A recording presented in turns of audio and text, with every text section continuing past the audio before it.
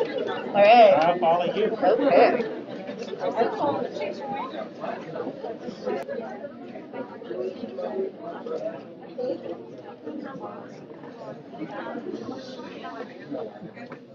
Y'all ready?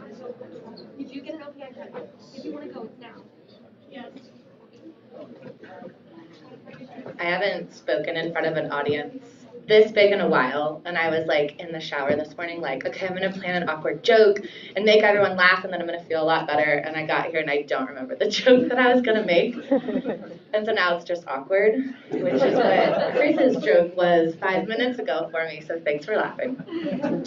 I'm Jacqueline Flellen. I am the executive director of the Jeanette Rankin Peace Center, which is a local organization here in Missoula. We've been in the community for 35 years. We've done a lot of different types of things in the community, but overall our mission is to work towards a world that is more socially just, environmentally sustainable, and racially just as well. And we are under a bit of a transition. I've been in this role for 8 months, so we've been kind of shaking and changing things up a bit. With all of you in the audience, if you're interested in nonprofit work or government work or getting into any form of institution, you do have the power to change it.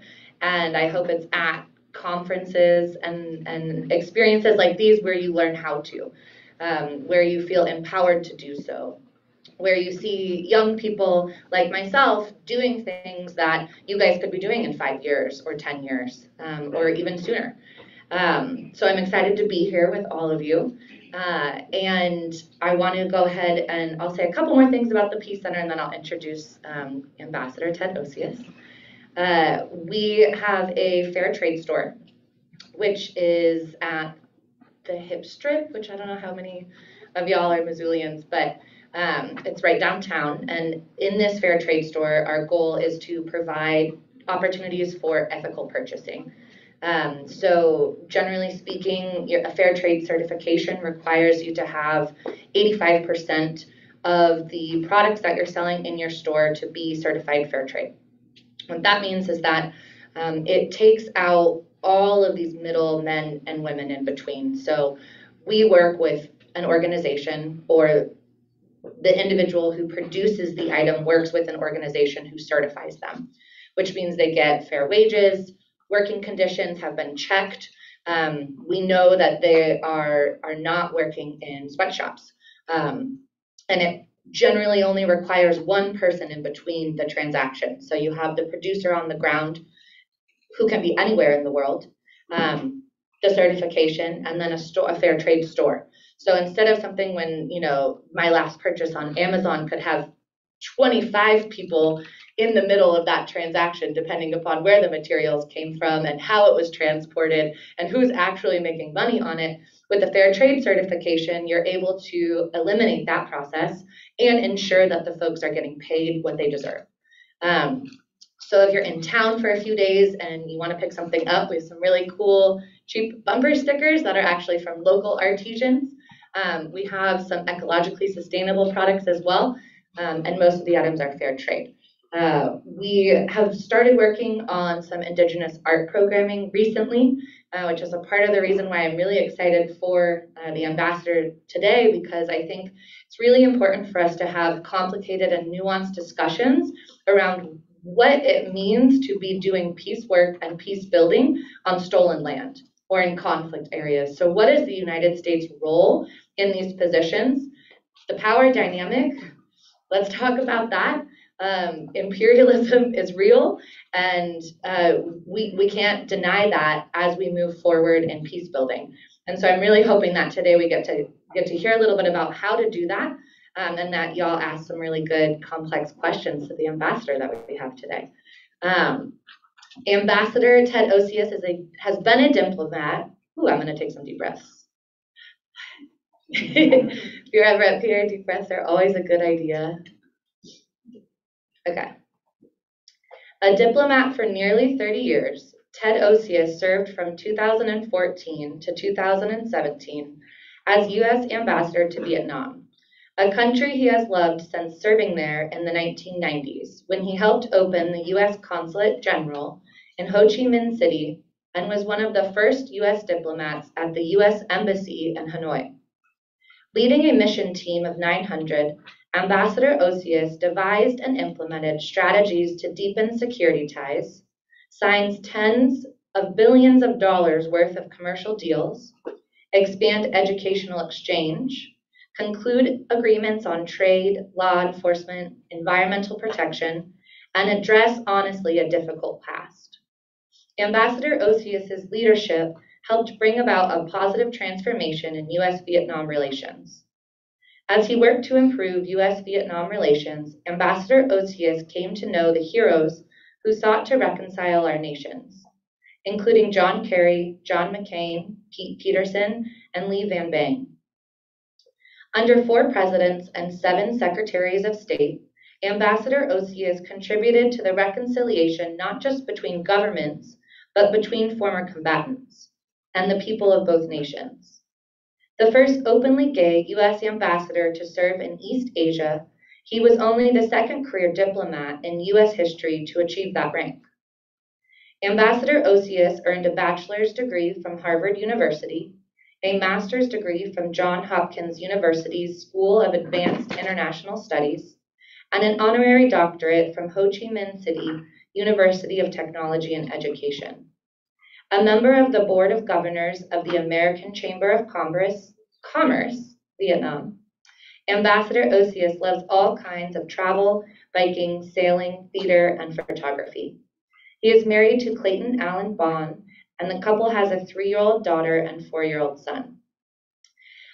So without further ado, one last little piece here. I do want to mention that this presentation is being recorded by Missoula Community Access Television as part of a media assistance grant that was donated to the Montana World Affairs Council by MCAT. So without further ado, can you help me welcome Ambassador Ted Osius, please?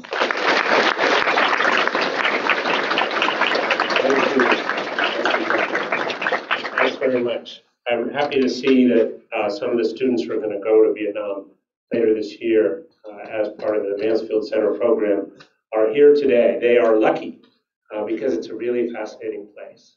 So I'm going to talk about working for peace through legacies of war with 3 examples. I'm going to talk a little bit about fullest possible accounting of those who we lost in the war. I'm going to talk about cleaning up unexploded ordnance, and I'm going to talk about dioxin, which is a residue left behind from Agent Orange, a defoliant.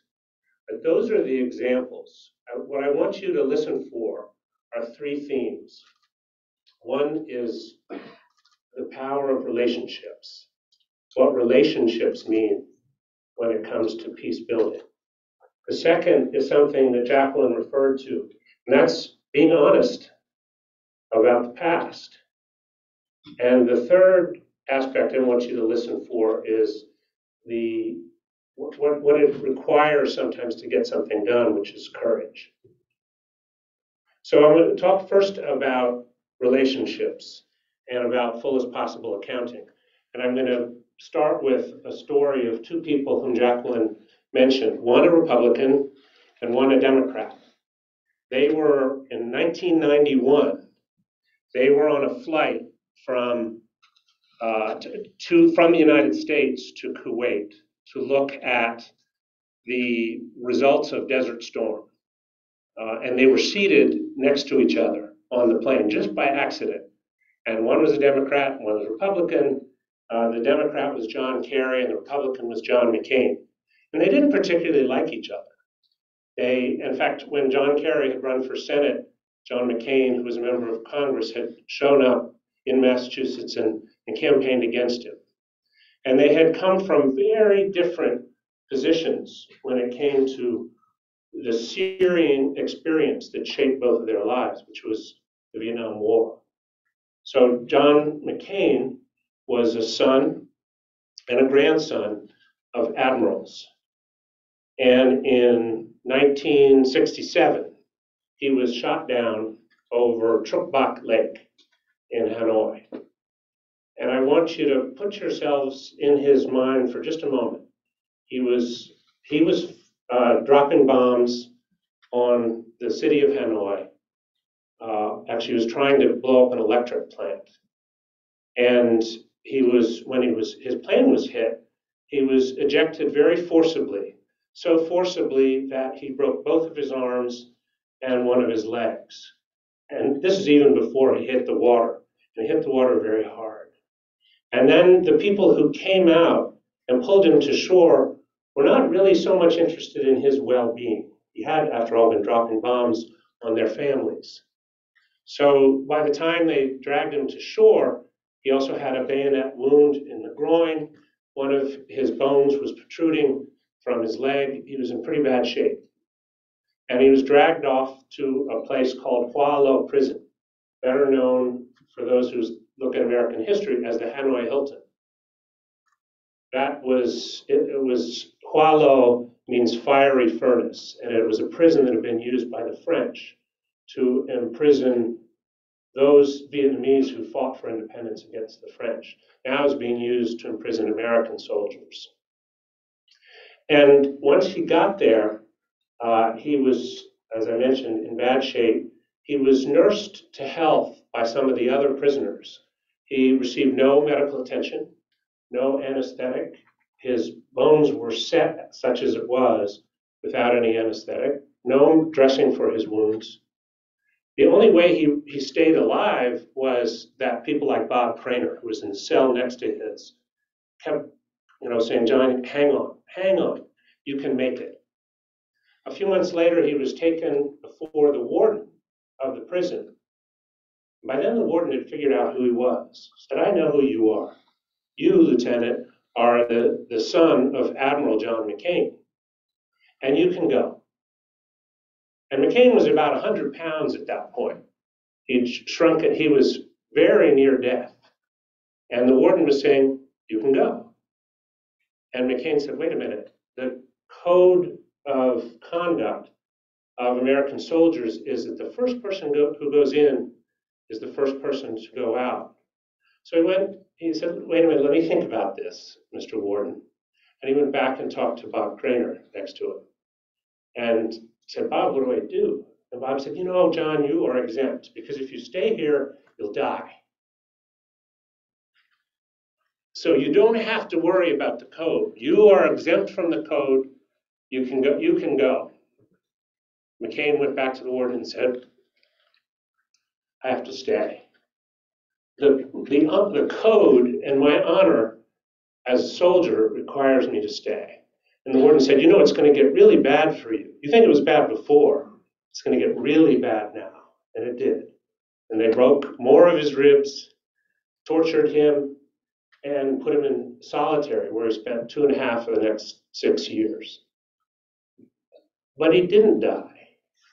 He survived that ordeal. Now, why do I tell you this in such detail? Because when I was nominated to become the 6th ambassador to Vietnam, I went to see John McCain. There was one vote that mattered for my confirmation, and that was the vote of John McCain. And I went and I sought his support to become the 6th ambassador. And during that meeting, he grabbed me by the arm and he walked me over to a framed telegram on the wall. And in the telegram it said, Admiral McCain's son was offered the chance to leave Hoa Lo prison, and he turned the warden down. And I wondered at the time, why is he showing me this? I had heard this story, I had read about this story. Why is he showing me this? And then I realized, well, he's telling me who he is. He's telling me about the most important decision of his life, the one that defined who he was from that point on. And so go back again to 1991. He's sitting opposite John Kerry, but a very different experience in Vietnam. Came back from the war. He was an avid anti-war protester. Unlike John McCain, he never said if we prosecuted the war harder, we would have won. He thought the war was wrong to begin with. But these two men, coming from very different vantage points, decided that actually peace was worth sacrificing for. And they both took huge risks politically. This guy, John McCain, who had been through all of that agony that I just described, was called a Manchurian candidate. And fellow veterans threw vegetables at him and eggs, and they called him all kinds of names. They said he was a traitor. He was treasonous because he wanted to bring about peace with Vietnam. But for him, I think honor and duty was bigger than his own political future. It would have been much easier for him to stay on the side of most Republicans, most members of his party at that time, and oppose normalization of relations with Vietnam, and he didn't do that. And at that time, politically, this was the time of the Rambo films. And I don't know, many of you have seen those, but they were films that glorified this idea that there were American prisoners being held in Southeast Asia against their will. And people like Bob Dole, who was running for president against Bill Clinton, people like Jesse Helms, Bob Smith, the senators who opposed normalization were vehement against John McCain.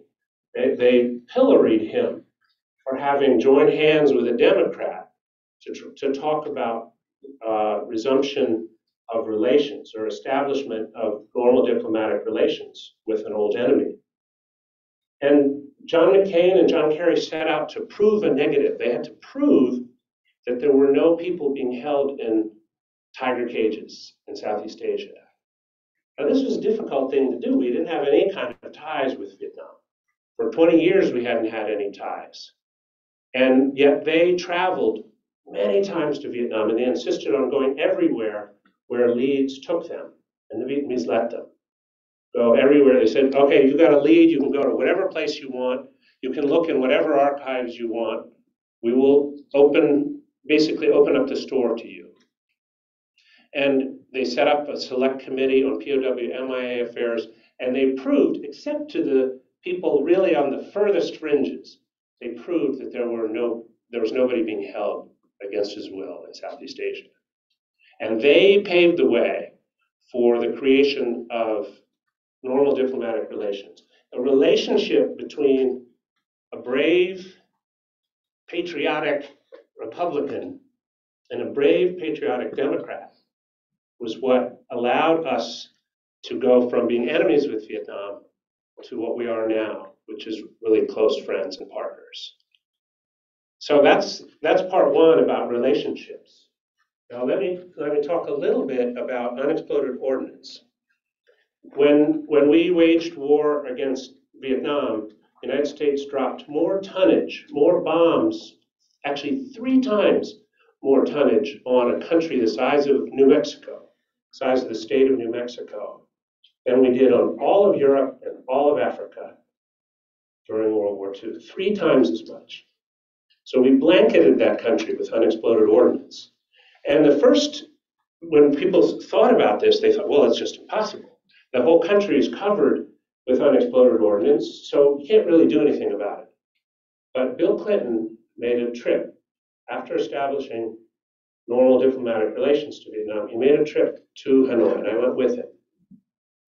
And he said, we're going to start the job of cleanup. We're going to work with you, people of Vietnam, to ensure that your farmers no longer, when they're digging in the soil, come across a bomb that causes them to lose their hands. No more kids play with unexploded ordnance and lose their eyes.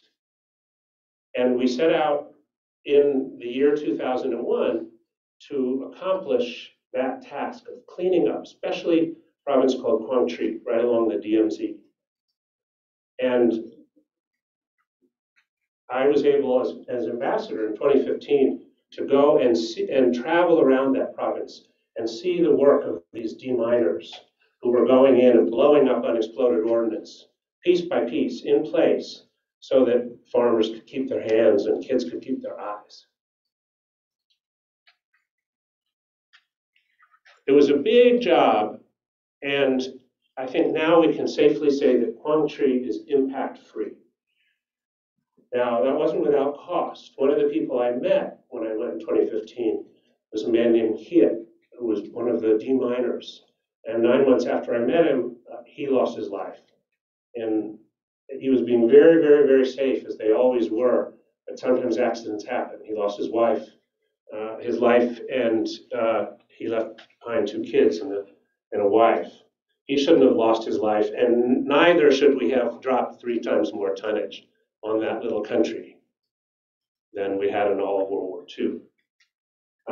But it took courage for him to go out there and try to make sure that his province was impact-free, that no longer would people lose their lives or their limbs to unexploded ordnance. Since that time in 2001, when Bill Clinton declared that we were going to do the cleanup, we have done so without ceasing through the work of NGOs and through support from the US government and working with Vietnam's military. And we've expanded that work to other provinces such as Tua Tien Huay and Ha Tinh province near Quang Tri, so that, again, Vietnam can be impact-free. No longer will people lose their lives to unexploded ordnance. But it took a lot of courage for that to happen. The last piece of this story I'm going to tell you is about dioxin. And when we were in Vietnam, the United States dropped a defoliant called Agent Orange on many parts of the country. And the defoliant stripped away the forests so that we could find the enemy. But it also left behind a residue called dioxin that, once it gets into the human bloodstream, stays there forever. And in fact, scientists have now proven it passes on from generation to generation to generation, to the 4th generation, at least. And it causes terrible birth defects, and it lasts a long time. So another person of courage, the head of the Ford Foundation, a man named Charles Bailey, went out also to prove a negative. We went out to prove what was happening as a result of dioxin in Vietnam. And this was politically like the third rail. You weren't allowed to talk about dioxin. I went to Vietnam in 2001 as a fairly junior official for science and technology exchange, and I was told, in no uncertain terms, don't use the word dioxin or Agent Orange when you're talking to Vietnamese officials. This is kind of stunning to me, that we couldn't speak honestly about what had happened in the past. But the 3rd U.S. ambassador to Vietnam, a man named Michael Marine, seized that third rail. He said, we've got to talk about the past. And he used the work of Charles Bailey, who looked at the problem of dioxin and found where the hot spots were in Vietnam, to say, we can do something about this. No, the country isn't soaked with dioxin everywhere. It's not that every time you eat rice from Vietnam, you're going to be ingesting dioxin. There are 3 places in the country where there was still a high concentration of dioxin. In fact, in 2 of those places, people were still fishing from ponds that had dioxin in them, eating the fish or eating the ducks that ate the fish, and still ingesting this toxin, this toxic substance that really condemned them and their families forever.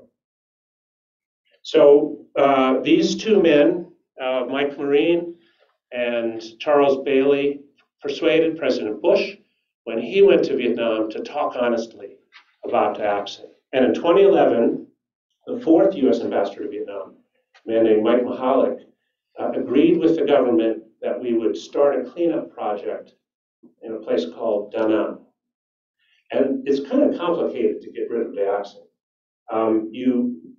We built an oven the size of a football field outside of Da Nang Airport, and we put dirt into it, huge amount of dirt, and we heated it up to 323 degrees Celsius for 6 weeks.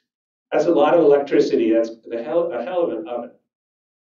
But I was able to go there in 2016. Actually, I went there a couple of times, but the last time I went there was in 2016, and I was able to plunge my hands into the dirt, hold it up for the cameras, say, this is safe. This isn't going to hurt anybody anymore. And I have I have two small children, as you just heard. I wouldn't have done that if it weren't safe.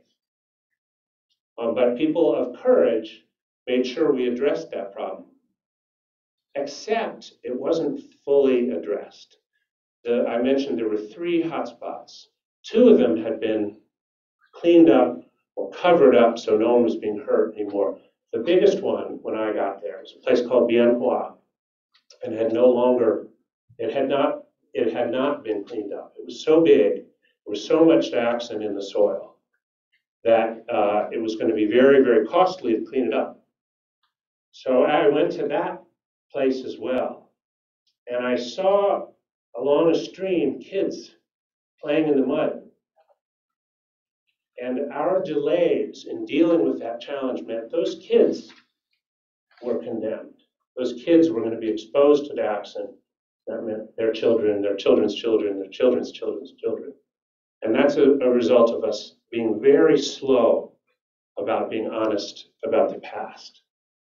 I went to Secretary Tillerson, who was Secretary of State at that time, and I said, we have to deal with this. We have to deal with this honestly. And I got back a response, no money, no U.S. funds are going to be spent on this. And I kept going. I went to Secretary Jim Mattis, Secretary of Defense, and I said, we have to clean this up. If we want a real relationship with Vietnam, we have to be honest about the past. And the lawyers at the Department of Defense said, oh no, we would open ourselves up to lawsuits if we did that. Well, we hadn't opened ourselves up to lawsuits when we cleaned up Da Nang. And so I kept resisting, and I had an ally, a great ally, a guy named Senator Patrick Leahy, who never gave up when it came to addressing the legacies of war. And he had an aide, Tim Reeser, and he and I had gone to the same high school, and we kept plotting. And we said, we're not letting this go. And my team kept saying, no, Master, we're not going to let this go. We're going to keep trying until we can get this done. And finally we did. Finally we got agreement, we got the funds, and we began cleaning up Bienhua. But it required a lot of persistence and a lot of determination to take that last step in being honest about the past. So I hope these lessons are helpful. Turns out it's not easy sometimes to be honest about the past. You want to brush it under the rug, and for many years people wanted to ignore the issue of dioxin because it was expensive and hard, and it had been expensive in this country to treat our soldiers who've been exposed to dioxin, and it was going to be very expensive to deal with it in Vietnam, and people preferred not to. But I believe the only way you can create a new relationship is by being honest with each other, being honest about the past. So I wrote a book called Nothing is Impossible, about this arc of reconciliation between the United States and Vietnam from 1991 and that airplane flight to the present day. And it's all stories about people, because in my view, it was people who had the courage to say it's worth fighting for peace, it's worth taking risks for peace, who were able to transform our relationship from one of enmity to one that's a very close friendship today. I'd love to answer any questions you might have. Please.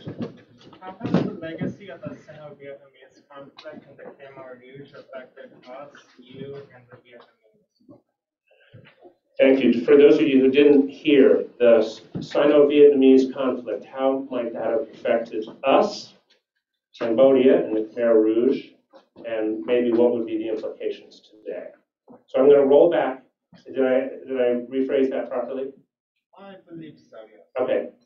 I want to roll back in Vietnamese history. The Vietnamese fought 22 times against China, 22 wars against China over the millennia. And the most recent one was from 1979 to 1991. And people forget that because we were no longer paying that much attention to Vietnam. But every year, thousands of Vietnamese and Chinese soldiers died along the northern border of Vietnam as they fought over that border. A very bloody, long war.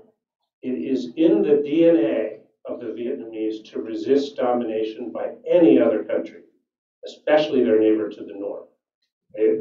The streets of the villages and the cities in Vietnam are named Tran Hung Dao, Ngo Quyen, Ba Chiu, Hai Ba Trung, all heroes, men and women who fought against Chinese invaders. And the history of Vietnam is full of stories, sort of David and Goliath stories of those who stood up to the giant neighbor to the north. And really, that is a bigger and more significant part of their history, even than resistance against French colonialists and American imperialists, which is what they refer to us as.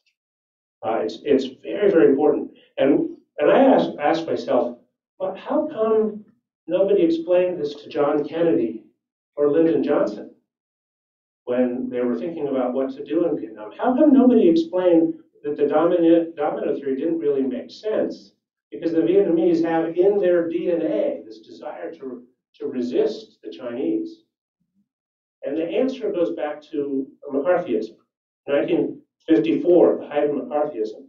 Anybody who was an expert on China was drummed out of the US government. And so those two presidents, Kennedy and Johnson, weren't getting very good advice from people who actually understood the history of the country where we decided to go to war. Now, you mentioned the Cambodians from 1979 to 1989, Vietnam invaded and occupied Cambodia. It's because the Khmer Rouge had taken over and were engaged in genocide and then had begun attacking Vietnam at its border. So they made the decision that they had to go in to protect their own territory. And while they're in there, they were going to root out the Khmer Rouge and install a puppet government. And the United States objected to this invasion and objected to the alliance that Vietnam secured with Russia at the time, or the Soviet Union at the time. And as a result, slowed down what might have been a process of normalization that might have begun in the 1970s and pushed it off to the 1990s. So I hope that answers the question. Up here. Okay, so earlier this year, after the fall of Afghanistan and the evacuation from Kabul, I heard a lot of comparison between what happened when we left Afghanistan and what happened when we evacuated from Vietnam. Do you believe that this is an accurate comparison? And if so, how do you think we should learn from our interactions with Vietnam in order to move towards reconciliation quicker with the people of Afghanistan? Thank you. Thanks very much for that question. I wrote down some notes from Mike McKinley's talk yesterday. And there were a number of times when what he was saying about what happened in Kabul could very easily have been said about Vietnam. He's talked about American policymakers misreading what was happening in the country. He described it as an eroding stalemate. That could very easily describe what was happening in Vietnam. He described the corruption of the regime in Kabul, which you could also use to describe the regime in Saigon, South Vietnam. He described the finite ability of the United States to change Afghanistan. You could also talk about the finite ability of the United States to change Vietnam. And he urged us to think about occasionally respecting the enemy, thinking about what it is that the enemy is trying to do, understanding what it is the enemy is trying to do. So there are many differences. And I've written a book that talks about it's very important to understand the culture and the history of a place if you want to really understand it. And I do not pretend that I understand the culture and the history of Afghanistan. Ambassador McKinley is way better than that. But I think we can draw some lessons. One of the lessons is if you are seen to be an invader, there will be resistance. We were the outsider in Vietnam. We were the outsider in Afghanistan. We may have had the best intentions in the world for both of those societies, but we were not able to ever take on the mantle of a nationalist because we were foreigners. So in Vietnam, Ho Chi Minh, who had gone to Paris and learned something about communism in France, took on the mantle of nationalism, Vietnamese nationalism. And really, there wasn't any way that we were going to be able to defeat him. Because we would always be seen as the outsiders propping up the South Saigon, the South Vietnamese regime, and not as the people who really reflected the will of the Vietnamese people. In Afghanistan, I would argue that the Taliban was able to take on that mantle. And I don't want to go too much into Ukraine, but anybody who thinks it's really easy to subdue a nation by bringing in powerful forces ought to at least think about the example of Vietnam. The Vietnamese constantly used a strategy that I refer to as self-impalement. They were fighting much more powerful enemy. We were flying B-52s. The French were more powerful. But look what happened in Dien Bien Phu. Vietnamese were able to defeat the French. Look what happened to us. We certainly didn't win that war. They used the power of self-impalement. They used our own weight against us. I don't know what will happen in Ukraine. In the short term, it doesn't look good at all. But I think it's very hard to subdue a people who care about self-determination.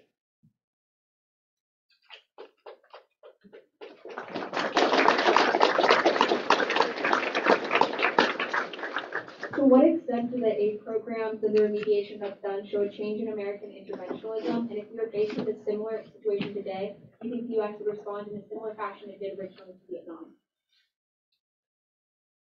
There's a lot to unpack in that question. I think that our assistance programs in Vietnam were pretty effective. We were able to deal first with what I just described, which is the legacies of war.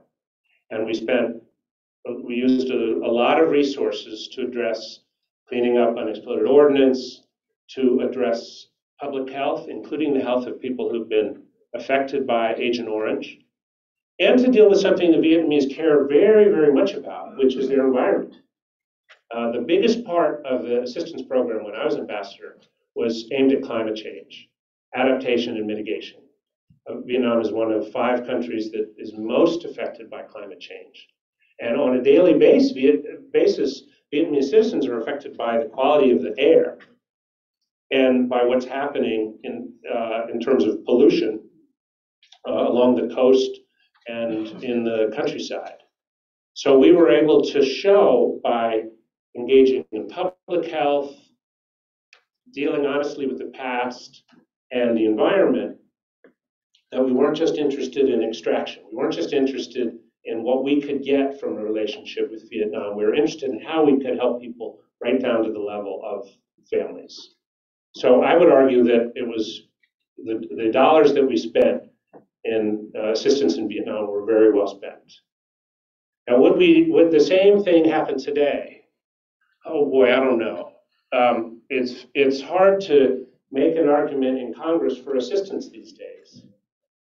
But there were people, at least in the case of Vietnam, there were people like Senator Patrick Leahy, John Kerry, and John McCain, and others who said, you know, we got to do what's right in a country where we've had this long and painful war. And they were willing to, and in fact, John Kerry founded something that I think was very important, an American-style Vietnamese university in Ho Chi Minh City. It's called Fulbright University Vietnam, and I was the founding vice president of that university. It was a chance for Vietnamese to learn in an American-style environment how to think for themselves, how to question authority, and how to innovate. Because the success of that country, the success of our country, depends on the ability of young people to innovate. Young, middle-aged, old, anybody. people to innovate. And you can't innovate if there isn't free flow of ideas and information. So that was an important, really important investment that was made by American people through their government in Vietnam's future. So I think there's some hopeful signs in terms of what we've done that might point to what we could do in the future. Thank you. Thank you. Okay, this one's going to be a little bit different from the other questions that you'll receive today. But I'd just like to ask, what is the biggest roadblock that you've faced in your career other than tackling the issue of Agent Orange, and how did you exactly overcome that? Well, I'll tell you what it wasn't first, and then I'll tell you what it was. So when I started in the State Department in 1989, there was a campaign to figure out who the gay people were in the State Department and take away their security clearances. And diplomatic security would show up, literally show up, people in trench coats would show up at the doors of parents of officers. I had a friend whose mom lived in Texas, and a guy in a trench coat showed up and said, "Do you know your son is gay?" And she said, "You came here to tell me that? You should be ashamed of yourself." So what we did, because we were losing our security clearances, and that means you lose your ability to do your job, is we created an organization that at the time was called Gays and Lesbians and Foreign Affairs Agencies. It now has a more inclusive name. And we kept our membership list secret because we didn't want to lose our jobs. But we argued that we should be able to do our jobs. We were patriotic Americans. We wanted to serve our country. We should be able to do our jobs. And it took until the end of the first term of Bill Clinton's presidency before there was a policy of non-discrimination based on sexual orientation. So then, but that was a triumph. Then we switched focus and said, our families should be treated like other families. And the good news is, over time, it took till Hillary Clinton was Secretary of State, but over time, that became reality. And so by the time, now when I came in, there was no way I could have imagined becoming an ambassador. And then by the time I was nominated, I thought, well, can I be confirmed? You know, who's going to go after me in the Senate? Will I be confirmed? And will the president back me up? This is before Obergefell. And I was confirmed, and it wasn't even an issue. I spoke Vietnamese, I knew the country, I was qualified. And that turned out to matter more than the fact that I was married to a man. So that was, I feel like that was really, really, really positive change. So much so that then after the Obergefell decision in the Supreme Court that made my marriage to Clayton legal in all 50 states, Ruth Bader Ginsburg paid a visit to Vietnam. And we said, come stay with us. She said, yes. And then we said, hey, it's our 10th anniversary. Would you be willing to perform a renewal of our vows, our wedding vows? And she said, yes, I'd love to. And so she did, and we had our 2 children with us. And marriage means even more when there are children involved, because you realize it's not just about the 2 of you, it's about them. So what we did initially as a political act to show the people of Vietnam that you could be who you are and have a career and even make a difference in the world, to something that was very meaningful personally to us. But you asked also about obstacles. The toughest thing I did as ambassador was deal with Agent Orange. But I would say before that, the toughest thing I did was deal with the environment in Thailand.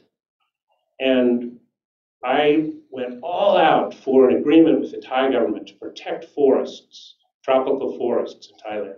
We had money, we had a great program, we had all the goodwill in the world, and it failed miserably. And it was all over the front pages, and I was a fairly junior officer, and my failure was there for everybody to see how much I had screwed up as a diplomat because I hadn't listened. I was so convinced of the righteousness of our program, how good it was going to be for Thai tropical forests and the Thai environment, that I went ahead, even though people were saying, you know, a lot of Thais are really suspicious, and they think actually America's agenda is to steal the secrets to make our pharmaceutical companies richer. Well, that's absurd. Of course we're not trying to do that. But I didn't listen. And it was a lesson that stayed with me absolutely every single day after that. You better listen to those with whom you want to work and accomplish things and do things together rather than tell them what's the right way to go. Thanks. Thank you. Hello, sir. Out of respect for the other questions, I'd ask for a quick response. Okay. So my quick question to you is, how did you start your work as an ambassador in the State Department? Where did you start, and what did your young life choices lead you to government work, state work, or however that is defined? Thank you, and I will be brief because I see there are folks lined up. I took a gap year between high school and college, and I went and worked on a kibbutz in Israel. And I learned a little something about the Arab-Israeli conflicts. I also traveled to Egypt and to Jordan and Lebanon and Syria. And I thought, hey, there's this conflict and it hasn't been fixed. And as an American, I think, well, if there's a problem, we ought to be able to fix it. So I decided, well, I'm going to devote my life to fixing such problems. And the first thing I'm going to do is fix the Arab-Israeli conflict. I haven't done that. But it made me think about diplomacy. And it is possible, in fact, it is possible for one person to make a difference and to help move in the direction of peace. And so I chose diplomacy as a career. And I chose Asia instead of, I spoke Arabic, so I was like being steered towards the Middle East. But I chose Asia because I was a political officer and there were good stories coming out of Asia. It wasn't just about conflict or terrorism. There were positive stories. There were inspiring stories coming out of Asia. So my first tour was the Philippines, and I never looked back. I stayed in Asia from then on. And I lived in 5 Southeast Asian countries and also worked on China, India, Japan, and Korea. And never was sorry, because we have the chance in a place where the tectonic plates are moving, where things are dynamic, to make a difference. An individual can make a difference. So again, how did you actually enter the State Department? Oh, okay, like the mechanics of it. Where did you go college-wise? That was more in the direction of my question. So I went to Harvard as an undergrad, and I took the Foreign Service exam right after Harvard, and I flunked. And I took it again, and I flunked again. And but I was, thought, well, I really think I should be a diplomat. So I went to Johns Hopkins and learned something about international economics, and I passed. And that's the way to get into the Foreign Service, is take an exam. And it turns out that persistence actually pays off. I had a guy in my entering class who had taken it 7 times, flunked 6 times, and finally passed it the 7th time around. But I think I was supposed to be a diplomat, so I'm glad I stuck with it. Thank you so much. Thank you. Okay, this question is going to be a little easier. Okay. So, earlier you said that you went to Vietnam and you, sorry, I was going to say sorry, and you went and cleaned up the unexploded bombs. Yes. What was the system you used to get rid of them, and how are you sure there are still none left? So the system was, you find where they are. You take metal detectors and dogs. It turns out dogs can smell like 2 meters down in the earth. They can find something. So they take the metal detectors of the dogs, they figure out where the unexploded ordnance is, and then they blow it up in place. So when I went, I would press a button and there would be an explosion over in the field, and boom, And then at one point, they gave me the metal detector, and I was walking through the field, it would go bzzz, and then I'd walk again, and it would go bzzz. Those were all places where we needed to blow up the unexploded ordnance. But they were able to do it in a way that was safe until the loss of the men I mentioned. Here, there had been years and years since someone had died in trying to do the demining.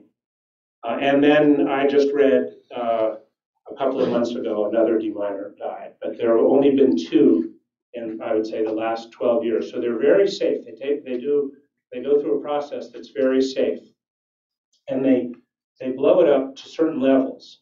If they think there's going to be farming in that area, well, then they blow it. They make sure they find unexploded ordnance to the depth of a plow. If they think buildings are going to be built, then they blow it up to the depth of a foundation, a building's foundation. Doesn't mean they will remove all of it. It won't all be gone. And sometimes unexploded ordnance will rise to the surface because of the movement of water. And so they also have been engaged in an educational campaign to teach kids in particular, but also farmers, what this unexploded ordnance might look like. And don't touch it. Call us. We'll blow it up for you. All the dogs were okay, right? Thank you. Yeah, the dogs are okay. Because they're, no, thank you for that. The dogs are okay. These are very valuable dogs in every way.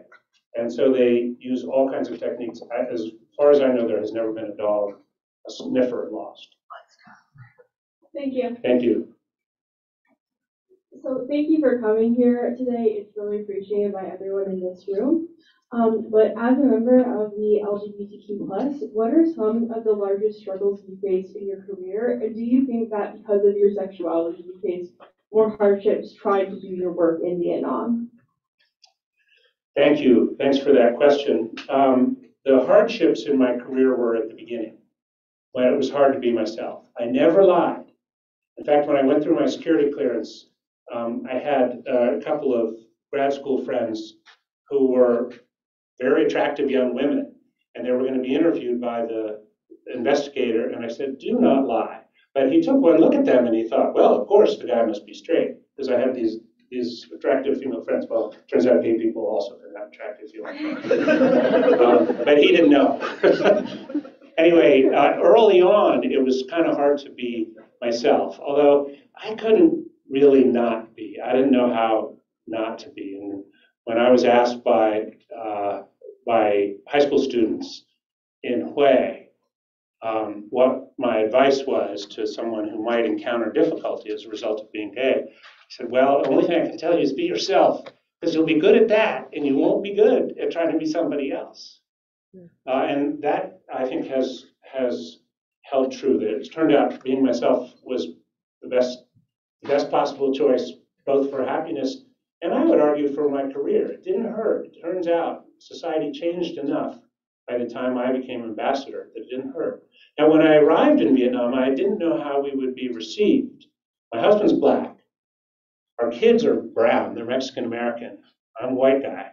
So, we're a typical American family. And Barack Obama asked me, tell me about your family. And I did. He said, it sounds like a Benetton hat. But what we found was when we showed up, by being ourselves, people were able to relate to us. We arrived with my mother, who was in her mid-80s at the time, and was helping us with our infant son. And we made sure that the first picture that was published in the newspaper, it was Clayton holding our baby boy, and my mother was there, and I was there.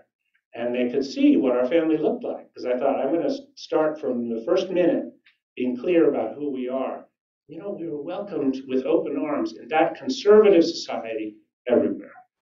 And I can't tell you the number of times that we'd be out in a restaurant or traveling, and someone would come up and say, I saw these pictures of you, and I came out to my parents. Or I saw these pictures of you, and I decided I'm going to be who I am at work. And we worked with the LGBT plus community in Vietnam to adopt their strategies, not to tell them what they should do, but to help them, by showing up, pursue what they thought was important in changing their society. Thank you. So earlier in your speech, you kind of explained how the war with Vietnam and the United States, after the war, it brought peace. Do you think that would happen with Ukraine and Russia, that eventually it would bring peace between them? I hope so. What I wish Putin understood was that history shows that people won't give up. He may decapitate leadership.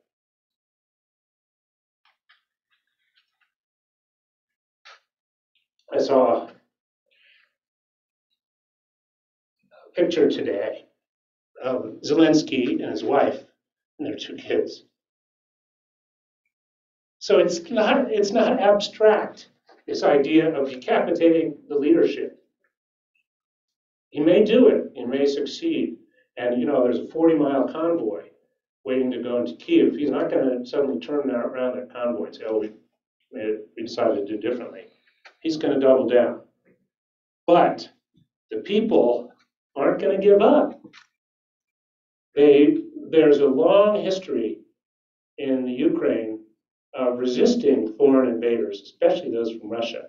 Just as there was a long history in Vietnam of resisting foreign invaders, whether they came from China or France or the United States. And invaders tend to find out that it's harder than they expect to hold on to territory if people don't want them there. So I don't know how long this will take. I don't know, what course it will take. I'm not terribly optimistic. I thought Mike McKinley was honest with you yesterday when he said it's actually, people are saying it's taking longer for Russia. It's only been 5 days. I don't think it's going to go well in the short term. In the long term, I think Putin has made a terrible mistake, harmed the world and harmed his own country by the mistake that he's made. Thank you so much. Thank you. So you had mentioned that you worked under 4 presidents, and I was wondering, considering the relative frequency with which U.S. presidents change and their sometimes radically differing views, how that impacted your work.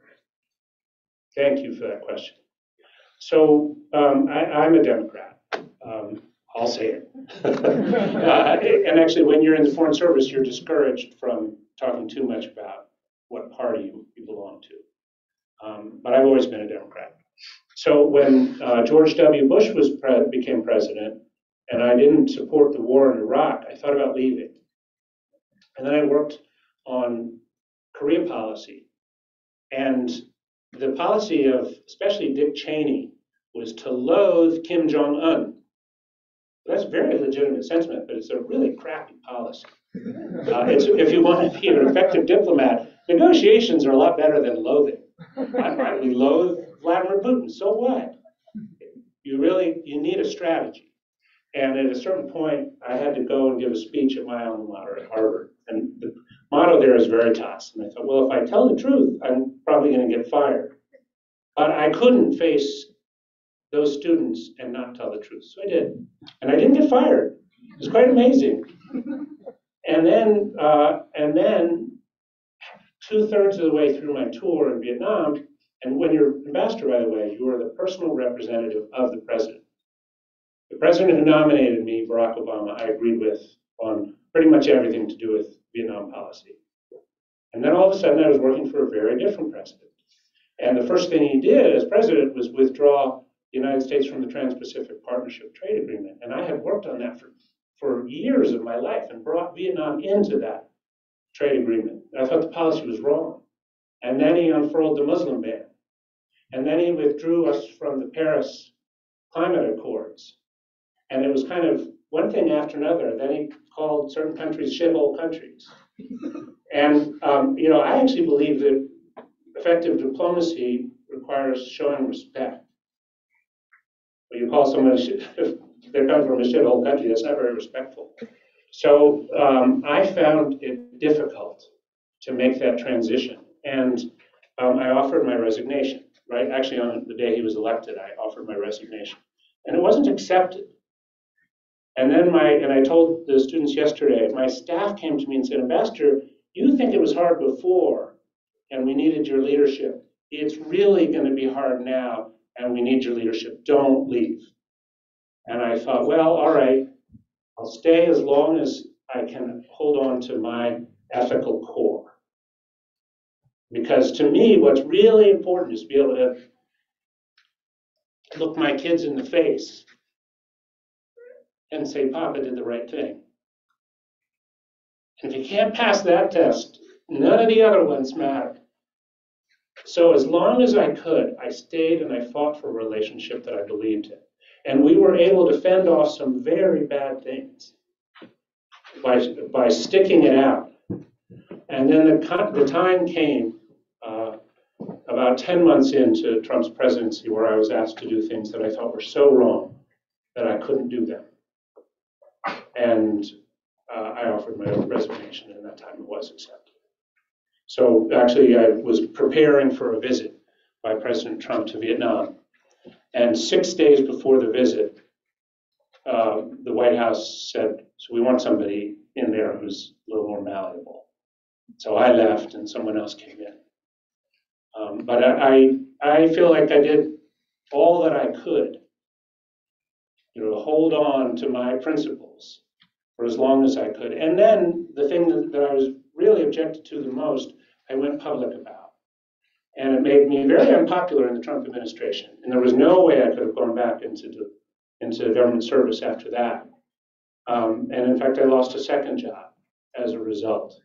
But I'm not sorry, because I brought to light what I thought was a really insidious policy. It involved deporting people who were not white, deporting them back to the country they came from.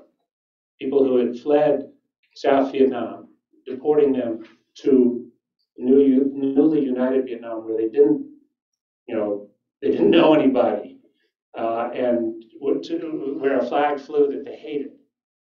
But this was a policy that was driven by a guy named Stephen Miller, a senior advisor to the president. I thought it was wrong, and I objected and objected and objected, and I quit because at a certain point the president is the one who decides, and the individual diplomat doesn't. And I went public and I exposed what they were doing because they were trying to hide it. Thank you very much. Thank you. We have time for one more question. So, I wanted to say thank you for talking about Agent Orange poisoning. My grandfather had Agent Orange poisoning and was the cause of his death. But what birth defects do you what birth defects and effects do you think are the worst caused by it? Well, I visited a lot of kids. Is that the answer to? You want me to describe what the effects are like? Sure. Yeah. I mean, there are 15 different potential symptoms of exposure to dioxin. But I can just tell you what I felt. I visited a lot of kids who had been born with birth defects caused by Agent Orange. And they had terribly mangled limbs or eyes bulging, blind eyes bulging from their heads, or huge heads. Many could not function in any way, but were being cared for, sometimes by their families and sometimes by the state. And we did that. We caused that to happen. I think we probably went to Vietnam with the best of intentions, save those people from godless communism. But look what the results were. And these results that, go on and on. And your grandfather and many, many other American soldiers were exposed to Agent Orange, and they passed that on to their children. I went on a bicycle ride. I loved to bike. I biked a couple times the length of the country. And with John Kerry and Pete Peterson, who's the first ambassador, I biked with a group of veterans. And many of those people have been affected one way or another. There were 2 blind people on that ride who rode 1,200 miles blind. There were people who had lost their limbs, not because of Agent Orange, but for one reason or another had lost their limbs and went on over the Haivon Pass on hand cycles. It's at 1,200 miles, and the mountains are really steep. They showed a lot of courage, and they came in the spirit of reconciliation and to show that even people with disabilities can do amazing, amazing things. And so I'm always inspired. There's a guy named Cho, and there's a Academy Award-winning film called Cho Beyond the Lines, and he suffers from Agent Orange, and he paints with his teeth. He paints the most beautiful paintings, and he's this completely winning person. He won't be defined by his disability. But we caused what curtailed his life. I regret that. Thank you.